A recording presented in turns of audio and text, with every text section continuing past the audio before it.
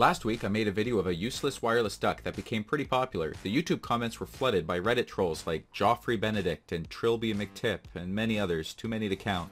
They were all tipping their fedoras at me, always with the fedoras. This is based on a joke about Reddit users that claims they are overweight nerds with neckbeards who wear fedoras because they think it makes them look classy, and when they see a woman they tip their fedora and say "milady." I thought a great way to fight back would be to steal one of their ideas for my next project. Here it is.